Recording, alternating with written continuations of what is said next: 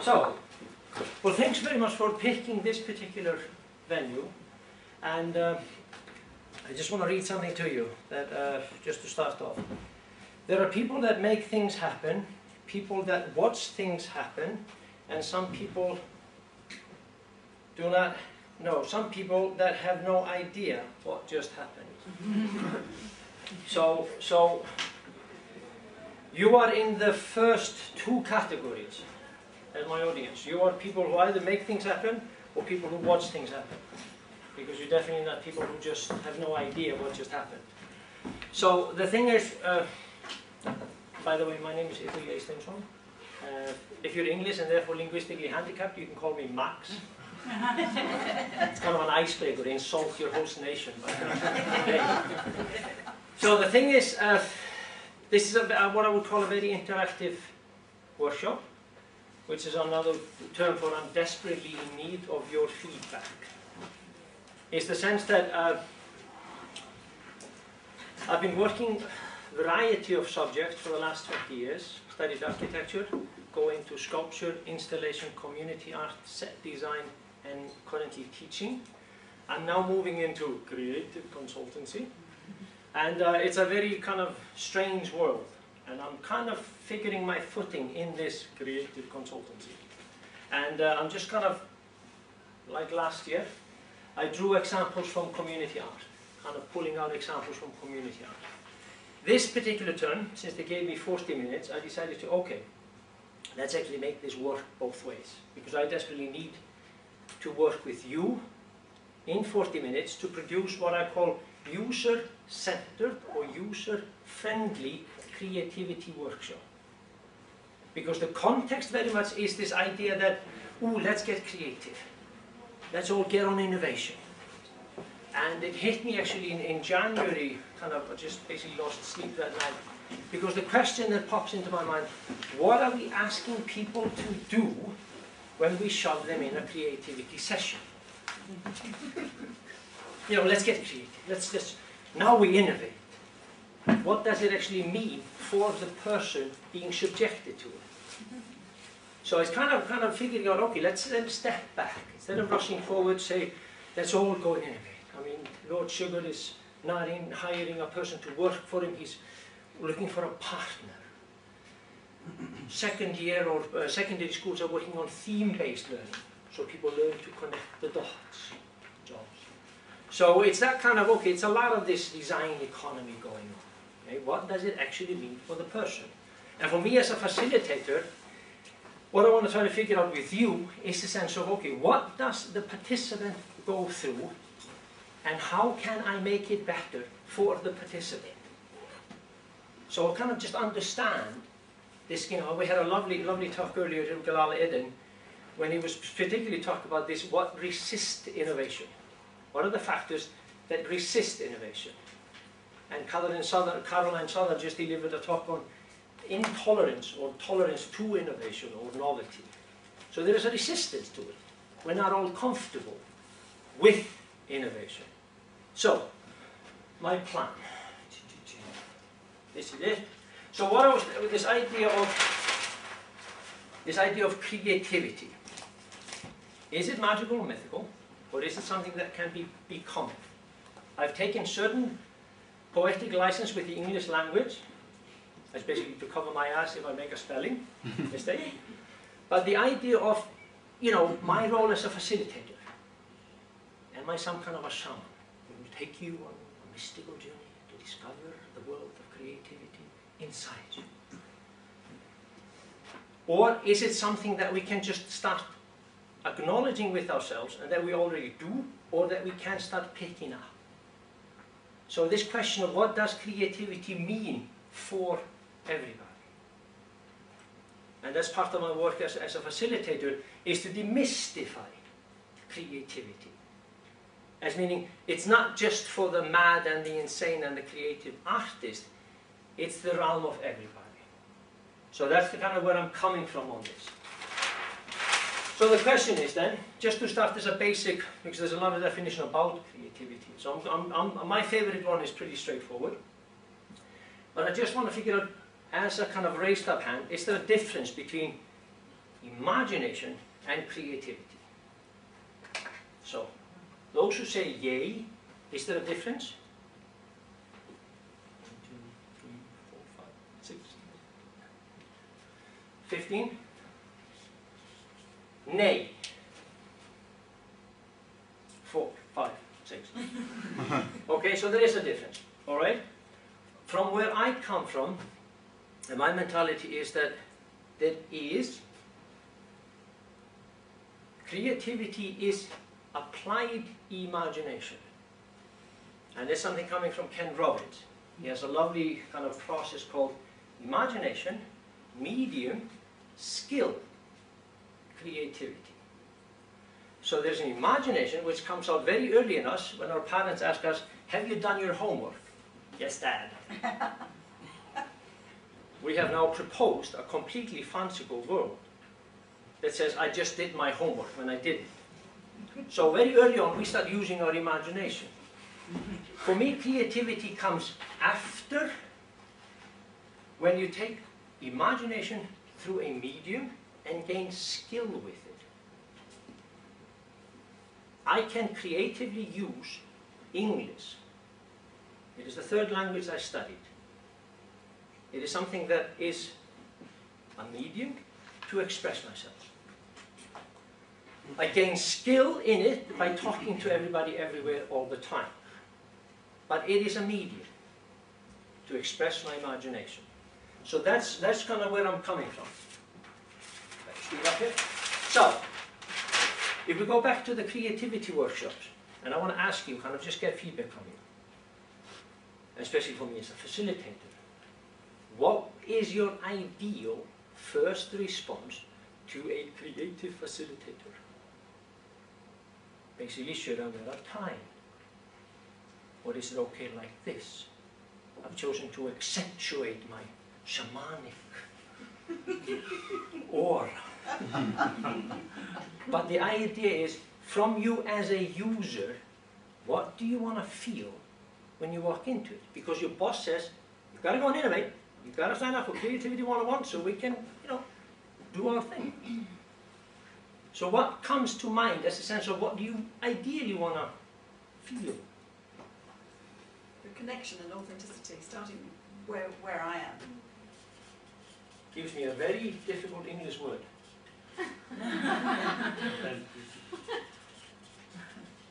Connection, authenticity. To be relaxed. I'm failing there. I'm just shaking in my boots. So okay, I'll try to get more relaxed. Become inspired. Say again? Become inspired. Inspiring. Okay, becoming. Can I just say inspiring? Inspiring? Yeah. That is a first reaction. How do I become inspiring to you without saying anything? What's that? All right, that's a challenge. Have a sense of humor. Humor? Okay. All right. The ability to question the audience mindset or perspective. Ooh. Challenge. Perception. Yeah? Yeah. Like I challenged the linguistic ability of the English to actually pronounce my name. Yeah. Or was that just insulting? Okay. Challenge? Asking different questions. I mean, We're talking about first impression here. Just not the process, but the first impression. intrigued. Intrigue. Which is good for me to know, to kind of have this in the back of my mind. Authority.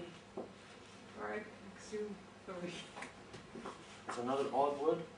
Authority. Authority. Okay. As being led by the person. And being the expert. Okay. All right. That's frightening. Spirituality. Ooh, there you go. No pressure. All right. Last one. Openness.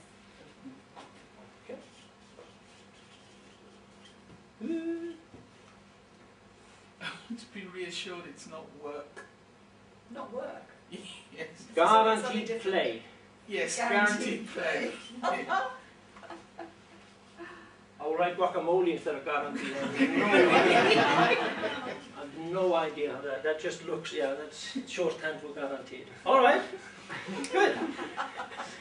That's quite a list. Abilities of that now. Okay, no, it's good, because it just kind of sense of, because I guess part of this this idea of relaxed and humor is this notion of play. We need to just kind of chill as a sense of creativity. We can't force creativity to appear 9:15. So it's the idea of calming, which is a little bit I'll talk about later, in sense of expectations. But for most people to step in, okay, can I say unconditional love?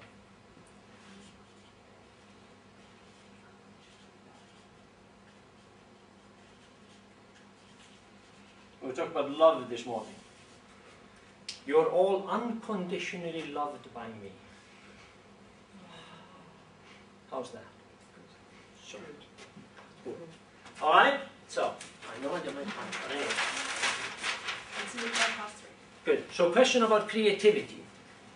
If I talk about creativity, a sense of attitude, because I'm really trying to focus on this idea before we step into a medium. What do we start with? What do we start with when it comes to, this is kind of my list of, okay, is creativity about these things? Is creativity about perception, critical thinking, skill, emotion, intuition, action, confidence? Is that S or a C? C. Thank you. See, this is what I call poetic license. Fearlessness, faith, and courage. Just I kind of wrote down a couple of things that I say, okay, is that part of creativity, part of imagination, part of being innovative? I think they facilitate creativity. Say again? I think they facilitate creativity.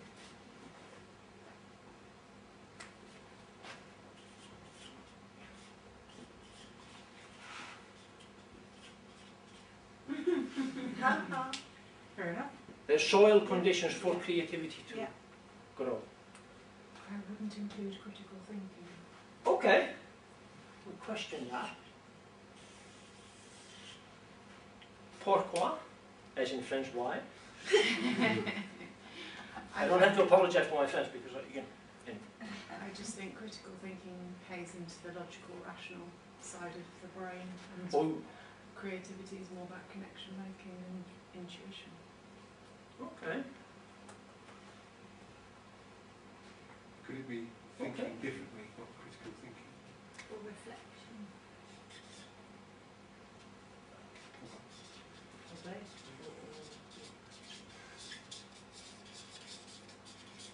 Interestingly, you did say, are they included in creativity? Then you said in other things and innovation. Yeah. I would include it in innovation, but I wouldn't include it in creativity. Okay. Because it's the application side. Yeah, the reason I put it in is that for me, critical thinking is, this ain't right. As not as a sense of, oh, we have a problem to solve. You look at the world and say, it's not right. It's not quite right. Because I can have a sponge and a rubber glove. It just doesn't feel the right thing to clean my toilet. I want a brush. Again, I would call Yeah. that an innovative thinking. Yeah. It's this applying the creativity to a real world solution. Solution. Whereas Okay. the creativity is, you can create and create and create and without any application, Yeah. and that's okay. That would be how I would differentiate between creativity and And innovation. innovation. Okay. Cool. Thank you. So belongs to innovation. Because Eden was, you were talking about this notion of, that he was talking about earlier about this difference between invention and innovation. We have a problem, invention solves the problem, innovation delivers profit through the solution. Sorry, Galel, I didn't mean Yeah, I to was just going to say, I think that they're all included really, because innovation is not a one-sided thing. It's not one phase, it's multiple phases. And at some point you need to be not so critical, and at some phase you need to be critical to filter out things that are implausible. So I think I would add to that list of yours something like inclusiveness, or including things that are seemingly implausible at the beginning. So if we can include things, and inclusive, integrating inclusive attitude to things. Inclusivity, non-judgment. Oh yeah. Which is this? Okay, yeah. So you can take the thing and its opposite at the same time. It all plays a role.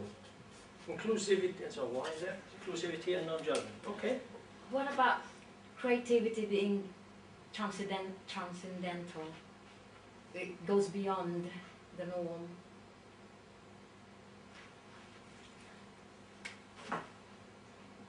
God as a collaborator.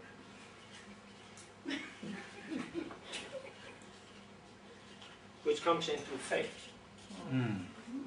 Please make it. But it is also the sense of, we talk about knowledge being transferred through the ages, endless ages. Wisdom comes from various places. So having God on your side, yeah. I mean, not necessarily, within faith, but something that one does where he or she becomes, or she looks like crazy to the others, that kind of thing. It's just being creative, being different. Yeah. Does that tolerance? Is it tolerance? Well, it does come into courage, the courage to be different. All right? Good. How about trust? Trust came up a lot this morning. We were talking Trust. needing as a condition of the soil. Okay. So you got to trust your friend. All right. Cool. Can I just add one more thing? Yeah. Willingness to make mistakes, and to fail. Maybe, and that might come into it as well.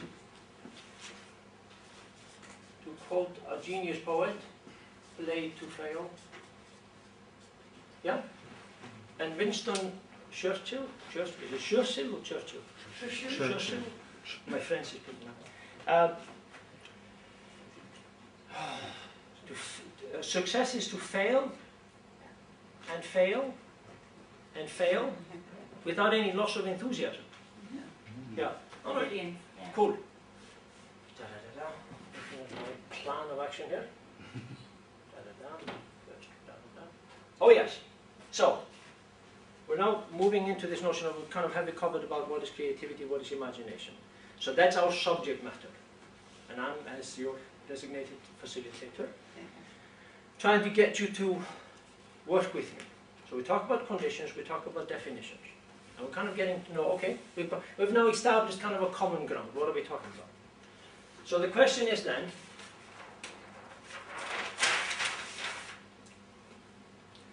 what are the participants' thresholds? Because this is kind of the kind of crux of what I want to talk about. This idea of this talk is about the quest, is the sense of, we're all rushing forward towards innovation, design economy, and da-da-da-da. What is actually holding us back could be just as important.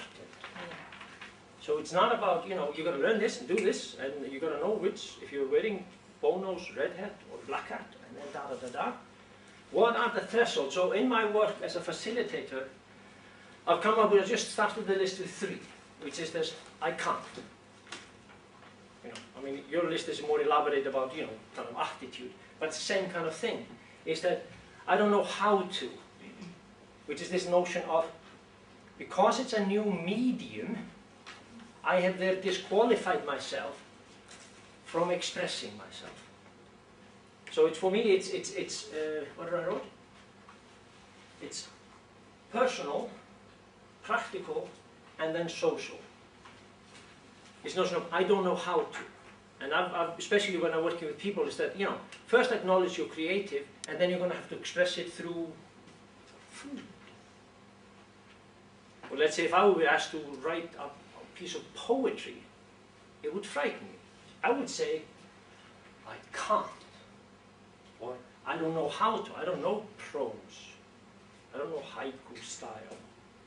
So what are other thresholds that come to mind that I then have to kind of say, okay, because my job is to get you over the threshold and get you rolling.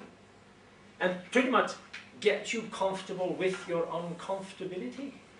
Discomfort. Discomfort. Uncomfortability is like a poetic Which license. is good.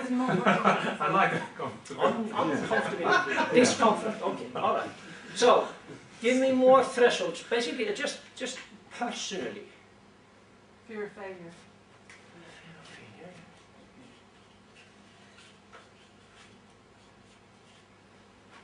Will it make me any money? I don't think so. Profit or Not benefit even- issue? No, not even profit. I'm always looking for the money. Just money. money.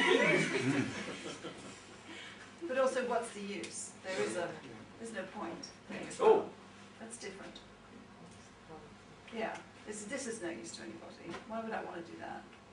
okay. So that's definitely a threshold to stop people. That stops people from getting started. This is pointless. Practical intention, Yeah, accounting. practical output questioned, Yeah, purpose. purpose. Load of nonsense. Yeah, but your boss just sent you, your line manager sent you to a creativity lesson, creativity session. Yeah. You know, you're going to have to show up and You can't make Innovate. me. You can't. Nobody can make me do this. I'm not playing. It's not my game. I'm not playing. And then that's that sound with your tongue. Yeah. Can't make me. So, any other something comes to mind as a sense of being confronted and with this notion of okay, now you're supposed to get creative, or maybe not even creative. I mean, it probably goes back to being asked to do something that you've never done before. Yes, I don't understand. That's a big one. I just don't understand. Is that a threshold or an enabler? Disabled. What was the word? Two D's there, but I Oh, think I we don't understand. It's an enabler actually. If you What? I think it's more of an enabler of innovation. If you keep saying to yourself that you don't understand, then you try to understand. Yeah, but as a stopper, I've had As a people stopper, in yeah. workshops Yeah. just say no, I don't understand the task, and they just it's like a it's Like like completely a brick wall. Yeah. Pop out in the room with them. because the thing is that as a facilitator, Yeah, I have another one. I like it, but I don't have time. Yeah, you don't have time. Good one. Yeah.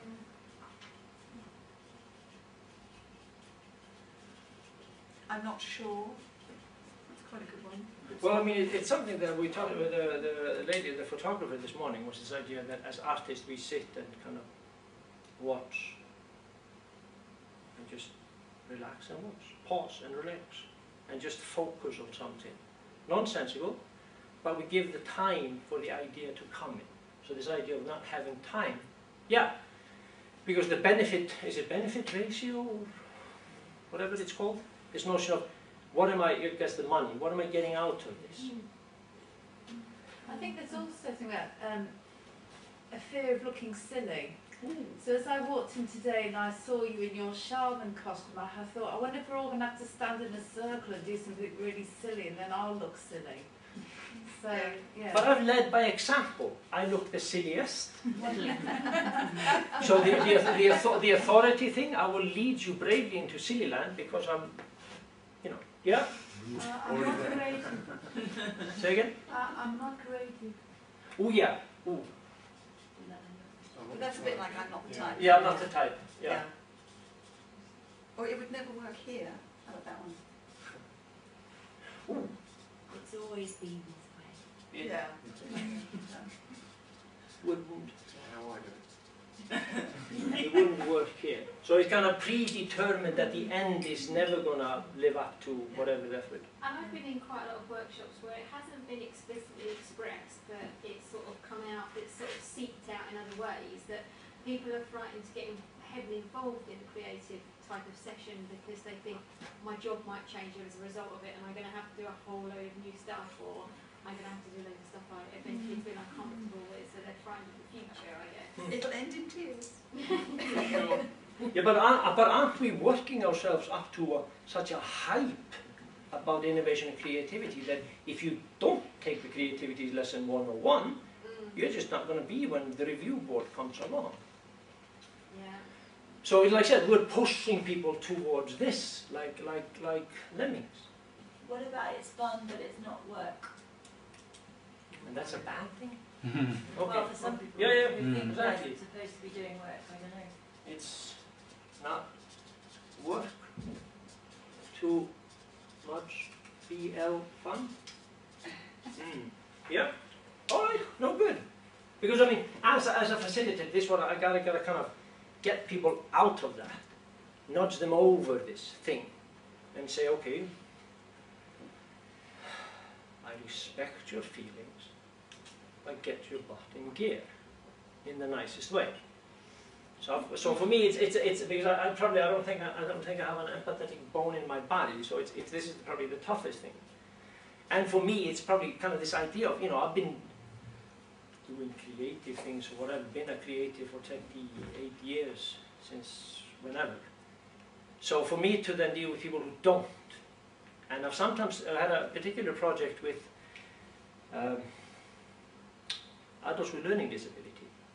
They had been assigned to a creative workshop. They were excited. But there were the carers that worked with them that weren't. So I'd work with a third party to get to my participants. Because there was nothing on their payroll about doing any of that. So that's what I run into, and sometimes when I work in schools, I will run a 1.5-hour creativity workshop for the teachers of the kids that I work with, to get everybody kind of on board. Yeah? So, this thing, ask me something. This is this idea of fear. And I guess, the way I figure, I mean, I've never worked in a corporation, but I'm assuming you're hired to know. You've been hired to do a job, and you're supposed to know. Part of this creativity is this courage to admit that I don't know. So this idea of, if you ask me anything from your subject area, ask me a question about anything you specifically know. What is a nibble? What is a nibble? Nibble. a nibble? Yeah. Is it a small bite?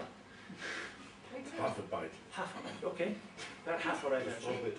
Now hit me with questions. It's okay, I'm okay with being embarrassed of not knowing. But the idea is this, you know, I'm asking you to step into my creative space and dress like a shaman, exuding authority. Am I gonna make you silly? So this is your chance to make me look silly by asking me something from your subject expertise. No? What's the secret of life? Don't know. That was, you know, I don't know. So how uncomfortable am I with this I don't know? I'm a line manager, I've got 6 people under me, I've got my boss above me, and you're asking me to step into a creative session and say, I don't know. Is that difficult for people? Some people. Yeah. Okay. I think it depends on perhaps the culture that you work in generally. Okay. If there's a culture of people admitting when they don't know stuff, then Yeah. someone might be more used to that. Yeah. I mean, Galel, you talked about earlier, this notion of, you know, certain cultures say, you know, to admit, you know, I'm wrong, I can't. It's loss of faith. When I teach foreign architectural students who come to St. St. Martin's, I tell everybody what to do tomorrow, and then I ask, anybody have any questions? And they'll say no. And then I take my Asian students aside after everybody has gone, and I ask them again, individually. Because for them to say, I don't know, is a reflection of me. So they, you know, so it's this kind of, so I'm just kind of poking this issue about how uncomfortable is it for people to admit they don't know. In certain areas of business, if they actually don't see failure, or they don't acknowledge failure. Whereas in other, like in architecture, buildings are built upon failing for earthquakes or something like that. But within marketing, you're not allowed to fail. So that's something you do have to take into account. Okay. So we're talking. Okay, so, is it more about failure than ignorance?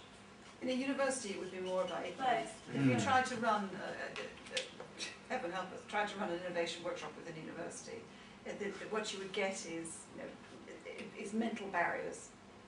Because people will only take in things with evidence that fit their frameworks, and so it would be a lot about things that they know. Okay. And things that they don't know that they don't know, and really don't care that they don't know them. I mean, they really don't want that. Well, I mean, arrogance is the automatic ratio level of fear. Yeah. Like self-pity and rage. I mean, it's this kind of I mean, I hated new computer technology because I was bad at it until New Year's resolution 2010.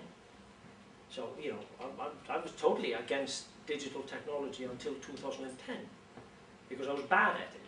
So that's the arrogance comes in. Okay. Just one other thing. I don't. Not knowing for me is I sometimes forget that it's not a permanent state of affairs that I can find out.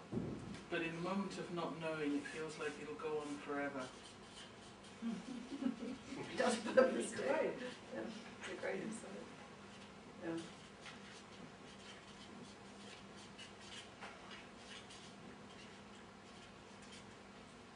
So that can be a comfort. So you don't know right now, don't worry. All right, all right. So, where am I on my fabulous plan? Yeah, this thing. Expectations. Something I picked up from a conference on third cycle education, which is an elaborate term for PhD, in artistic research. They were kind of looking at what is artistic research, doing PhD in art. And one of the things that they talk about was this difference. And I'm wondering if that can be helpful as a tool to lower the blood pressure of in a creativity workshop. It's just the expectations. In science, and this is a lot of the stuff we got, maybe deals with the knowing, is what you say true? Logically, scientifically, prove what you just said. But in design, the simpling doesn't work. Yay or nay. Does that help to kind of calm your expectations? You are future hypothetical participants in a creativity workshop? I've seen contexts where that technique's been used. I did a Reiki training once, and the lady used this, exactly that. She said, you can argue with Oya, and I'm not going to go to the belief system, just try it. Because I'm telling you it works. Just do it, because it works. And it worked for her. It worked for, it seemed to work in the moment, in that workshop. Okay. I would change that to creativity as kind of let's see if it works rather than just it's because it's a closed question, whereas creativity is an open process. I think. Let's try it. Yeah. Okay. All right. Okay. Thank you. Review. So just don't worry, just be creative. Let's just try it. Come on. Okay. I think in science also, I mean, most people have moved away from positivism. It's not the question of true or false anymore. It's the question of whether does it gel together. Does it cohere now? Because later you know that whatever theory you hold to be true, or you believe it, might be completely overturned by another one. So, post-positivist and sort of non-positivist science actually is much more flexible and malleable about what is true and what is not, and how long it stays true. So is science becoming like creativity? Yeah, absolutely. Oh, well, it is, in the sense of theories are potentially false. Okay, so we are starting to question True. this attitude, and we're starting to go for this, Just 5 minutes. Cool. We got about 2 or 3 left. So, what have we covered? Yes. So what I say is true. So the thing is that what my 2 slides here, as a sense of, because now it's a question of what I call the creative space. So we've started with first impression, you come in, talk about definition of creativity, imagination, talk about the participants' thresholds. So to send me off from this particular talk with this notion of, okay, how do I do my job best? How do I kind of make it? So how do I do this? Boom. I'll do it. Do I just... Can do it. You missed a promo there, right? So this is the way I've broken down when it comes to community art, as a sense of, I've been told that piecemeal is not a very good, positive English word. So it sometimes says, you know, a carefully constructed process is what I use. So I'm very clear on the process I make. You could say modular. Modular approach. Piecemeal, yeah, it doesn't mean that it's a bit hand to mouth. It's rather informal. Yeah. Whereas modular is more planned. Modular. Okay. So I do go through demystifying creativity as a sense of it can becometh. It's not magical. It's not spiritual. It's not assigned to a particular group of individuals. Validate individual uniqueness, which makes this, you know, there is no criteria on, you know, everybody's input is valid. And then this idea of this environment to express, which is this kind of what I'm trying to figure out, creativeness. So from as a facilitator, this is pretty much what I'm interested in doing. What am I hoping to get? What's my process? As a sense of how do I develop the process to take the person through? How do my intentions manifest? As a sense of what is the activity? How did this activity transform the participant? And then how does the participant transformation affect the project outcome? It goes back to me about the person participating in the workshop. So how do I do this? And is this a good way to do it? So that's the kind of what I'm trying to get from everybody. So any ideas from you? How do I make the creative space supportive? Is it the same list as thresholds? Or is it a different list? Do I just look at the thresholds and say, okay, I've got to figure out this and figure out that, or what is the creative space? I think there's something about leaving one world and entering another world. So that sense of leaving sort of the real world into the imaginal world. So I'm leaving something behind as I walk into the space.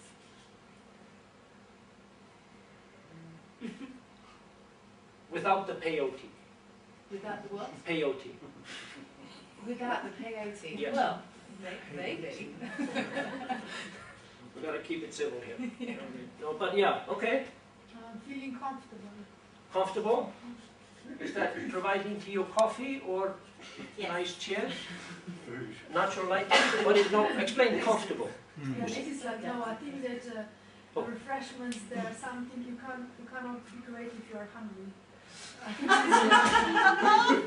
think it is something which is ABC. Or sitting in a nice chair. Yeah. Okay. I think it is more like having I don't know, comfortable environment.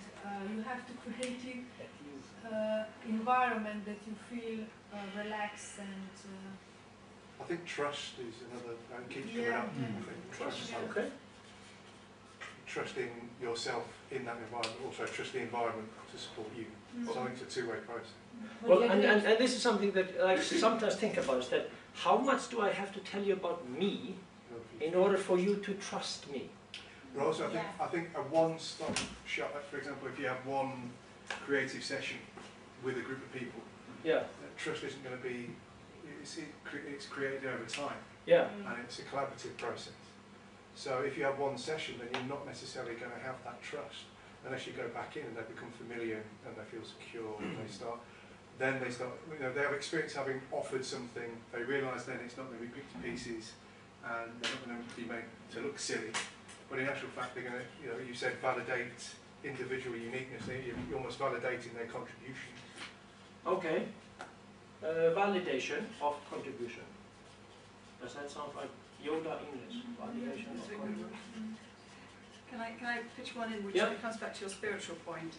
I once worked with a lady who used what are called Laurentian principles from very ancient spiritual traditions. And her starting point with her process was grief.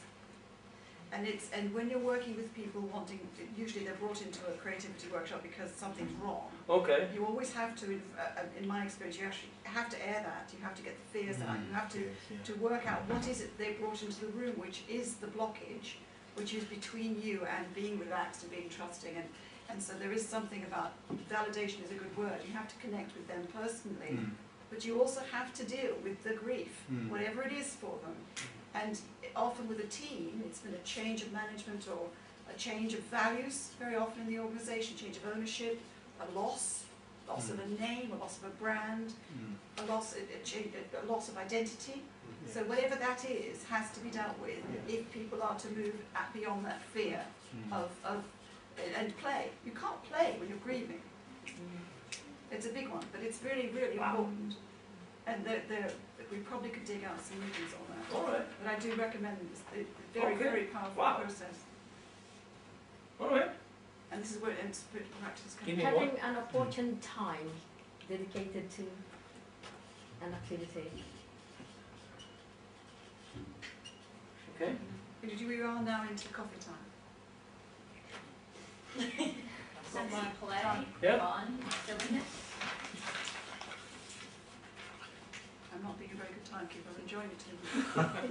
But can I be silly if HSBC calls me? You can in the workshop.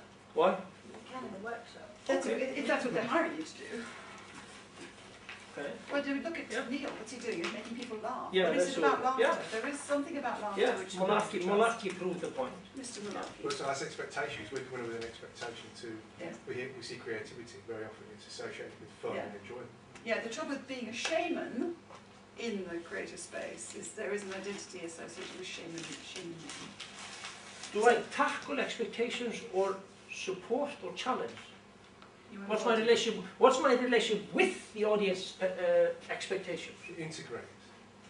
And embody. No, you're as soon as don't forget 6 seconds. We've sized one up in 6 seconds, so you have to embody what it is that you are standing for. 6 seconds. That's what we do. All righty. You have to stop. Well, we're done. We're out of time. So, thank you. Sorry, we're another apple time. So this is just something I kind of came up with as a sense of trying to focus on this idea of creativity as a set of attitudes, not a skill, not medium-based or not medium-focused, not focusing on your skill with the medium, but an attitude that we can kind of, I don't know, teach, encourage, to just say, okay, let's start with attitude. And then from that attitude, we can move into whatever medium it is. If it's a brand, if it's the accounting, if it's vision statement for the company, if it's employment policy, if it's stag night of the boss, is this, or if it's just the way we cook and clean and relate to everyone else. So, I'm way into coffee. Thank you so much for sharing your thoughts with me. And I really appreciate your input. So you have a little comment card that has a little slit for your business card. So please feel free to write your comments and share them with me at any point today. Thank you very much.